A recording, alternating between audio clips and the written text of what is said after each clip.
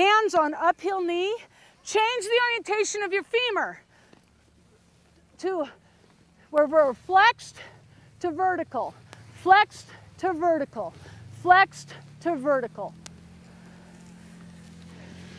This is the start of a number of things. I mean, first off, we have established our weight, our balance, our ankle flexion, our everything on the new platform, what's becoming our new outside ski.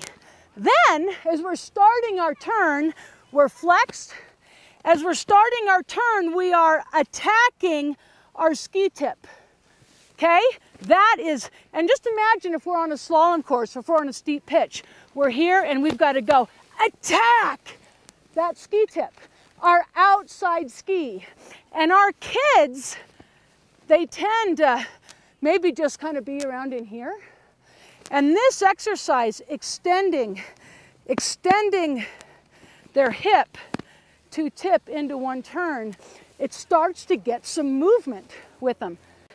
So we've identified, you know, a couple joints, our hips, when they're really flexed, and we're taking our femur, making it more vertical. Our hips go to more open, okay? Okay, is your femur, just one sec. Does your femur go from here to here? Here to here. Do you see that? Your femur changes here to here. Here to here. Okay. See the difference?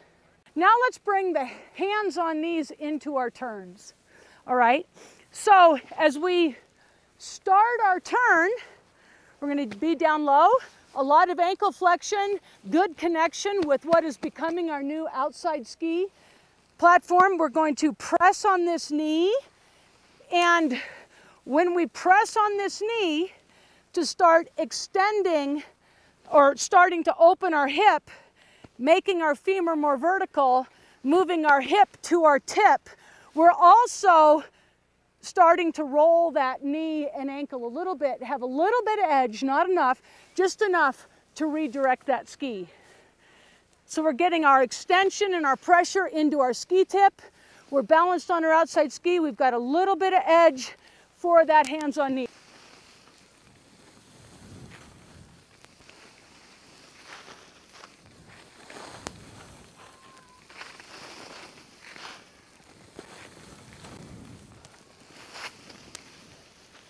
So this exercise, Matt and I tried it.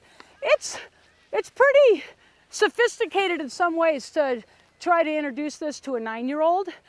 But what I found with it is a few things. One, just hands on knees, we're gonna have a nice stance width. We're not gonna be too close. So just from a basic. And then when you talk about kind of pressing on one leg or the other, then I just naturally start seeing some foot-to-foot skiing. Just naturally happening. And then also the end result, which I think is important, is we start getting short leg, long leg. This outside leg that we're pressing and we're extending, that leg gets longer while the inside gets shorter.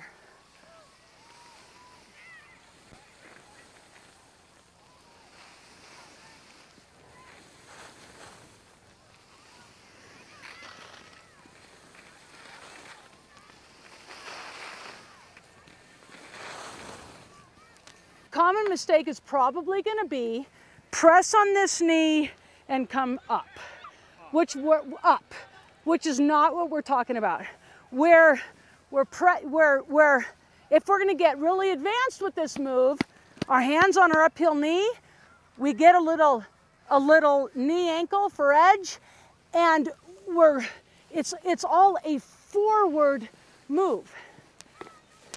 It's not an up move at all.